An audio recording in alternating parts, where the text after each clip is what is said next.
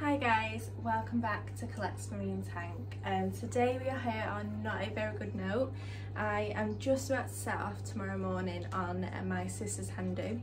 I'm away for 3 days, 2 nights and then into the following day, and I've just looked at the tank stupidly with a white torch and looked at all my torch garden and noticed what I personally think are flatworms. Now the torches look amazing, so I wouldn't have known that there was an issue, and I wish I hadn't done it before I'm about to go on a hen-do, because I think you worry, don't you, when you're not with the tank. I personally don't have a camera that's on the tank at the moment. I probably should have got one. I'm only away for 3 days, so probably not, but hey ho.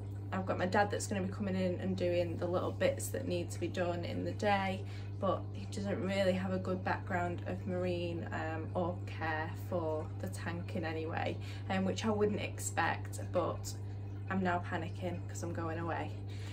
So right now it's nearly, what time is it? Nearly 11 o'clock at night. Actually it's just gone 11 o'clock at night, and I am going to take all of my torches off of the rock. I'm going to get them all dipped in an iodine dip, and I'm going to try and see if the flatworms come off with the iodine dip. I don't have any flatworm RX or any of that sort of stuff in. Probably should have got stuff like that in just as a backup, just in case, but I suppose you don't ever know what's going to be an issue until it is. So right now all I can do is iodine dip all of my torches, pop them back in and hope for the best for the 3 days that I'm away. I will do this video where I show you as much as I can as I'm going, and once I'm back I'll try and do a follow-up, so a part 2 to this video, to see what happens when we get back. I don't know if flatworms tend to stay just on the torches or if they will be all throughout the tank.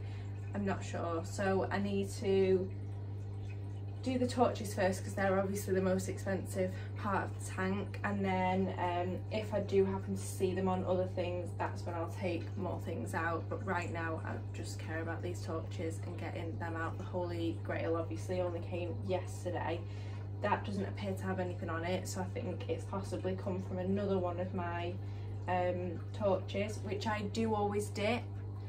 But I guess I did actually read, it's crazy that this happened, because Marine Madness on Instagram, used to be Cheapskates Reef, he actually popped up a photo literally earlier today saying that he'd had an issue with flatworms on his torches, and unfortunately he doesn't think that one of his will carry on.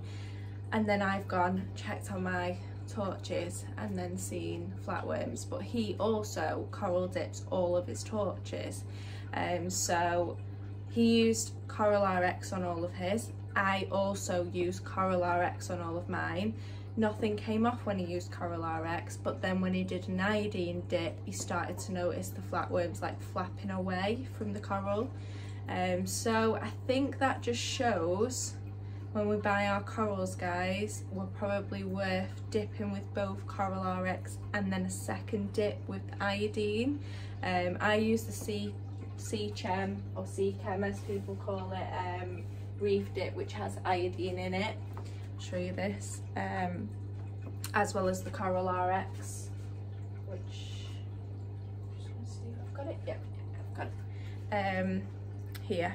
So I switched from this, which I was always using when I first got my tank, to this because everyone recommended this stuff. I think it's probably good to do 2 dips, especially when you're buying a more expensive coral, but I think it's probably good practice to use it for every frag or coral that you get, because you don't want any of the stuff coming in and affecting anything in the tank, especially when you spend so much money on your tank. So right now I've got this big bowl filled with iodine dip. It's got my tank water in up to temperature, and I'm going to start taking torch by torch off of the rock. I'm going to quickly try and show you a clip in a second of what I've seen. Okay guys, so here we go. Underneath this Indo gold torch, I don't know if you can see this, there you go.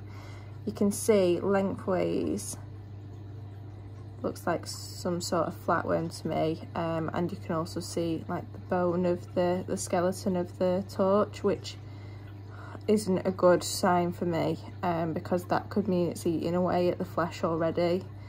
When you look at the other ones, you can't really see the skeleton, sorry, so it looks like it's done a pretty bad job already to my Indo gold torch, which I absolutely love. Look at how long the extensions are on it, so I need to get that off ASAP and just hope for the best for this one. They're not cheap corals, so fingers crossed. The next one I've looked across, I can't see anything on any of these, but over at the back there you can see my hellfire. Lengthways across that one you can see a very long flatworm there. It's not very well focused, but I can see it anyway. And yeah, I'm going to take every single one of the torches out of the tank. I'm going to get them all dipped, and hopefully we can get as much of it off as possible.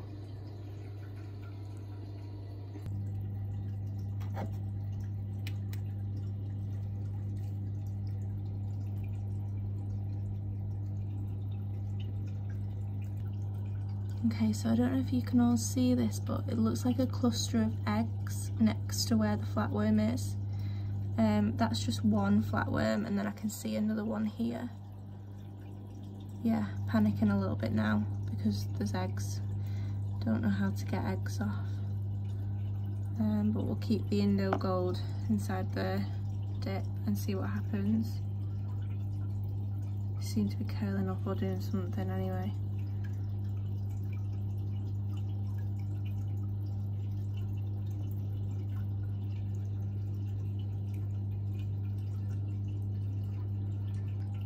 Okay, so I literally got a syringe and I just squished some water at the flatworm and it just flew off. So I'm going to try and see if I can see the other one. No, that did nothing. Ugh. There it is. I'm going to have to get the little tub to put the flatworms in.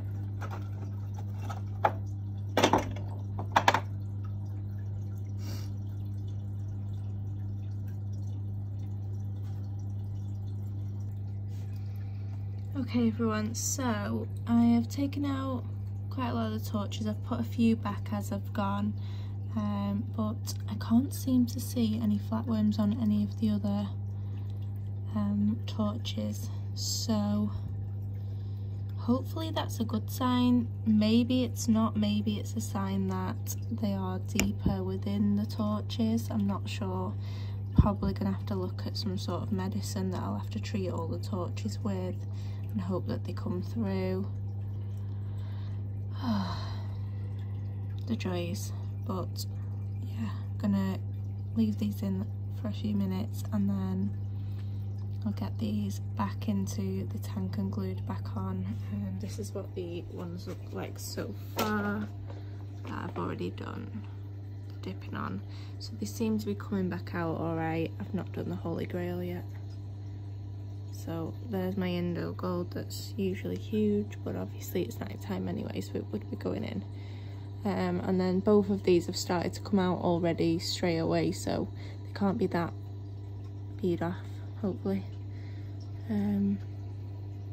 Just looking at the areas around where the torches sit, can't seem to see any flatworms. I don't really know if they just live off of flesh or if they can live in the rocks. Like I said, I need to do a lot more research, but hopefully by the next video I'll know a lot more and then can hopefully advise a little bit more too. And just to show you guys, this is what I've managed to pull off. Each time I've tried to pull one off, they split and they tend to stay alive, as you can see here. Look at that.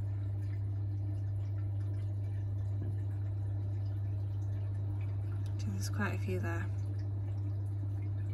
As you put the light on it, they curl up like that.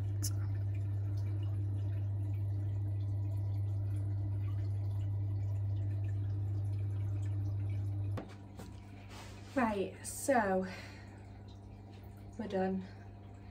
I have dipped everything in iodine. I have taken off all the flatworms that I can see from just the torch garden, and I have re-glued on everything back in the tank. The torches are all looking okay. Thankfully none of them are really that mad, so hopefully everything's fine, and let's hope I can go on this hen do, and then when I come back I can sort out the tank properly. I've done some research while I was doing all that. I popped some videos up on the TV, and there is quite a few different flatworm exit things on the market that you can get. One of the well recommended ones is the saltwater flatworm exit. And they say that you should add that to your tank. You should then siphon afterwards all of the flatworms that you can see instantly dying, so that's good to hear, and then you do a 50% water change. Now the only issue with me doing that is that I just want to double and triple check that the flatworm exit isn't going to kill anything else in the tank. I do have my Christmas tree worm rock and a few feather duster worms. I think that's all I'm panicking about, but we will wait and see. I need to do a little bit more research. I need to ask some more questions to some people that have used it or have the same things that I do, and see what they say before I just jump and buy a specific one. Apparently the brown flatworms that I have just found in my tank aren't necessarily that damaging, it's just that they breed quickly, but I found out that they do have a 7-day cycle. So I have found quite a lot of eggs, as I've shown you on those videos. I found some on another torch coral, and once they've laid the eggs, within 7 days they will then be back hatching. So they say that you should be doing the flatworm treatment for a month. So each week out of the month you do the flatworm treatment, you do your siphon, and then you do a 50% water change. So it's quite a big water change that for me, but got to do it because I want to make sure that this tank is back to being how it should. Now there's nothing wrong with a tank when you look at it from the outside in, but I have noticed those, and I don't want there to be anything worse happening. I don't want the flatworms to necessarily be smothering or overdoing the tank. Hopefully, fingers crossed, I've caught this while it's still early days.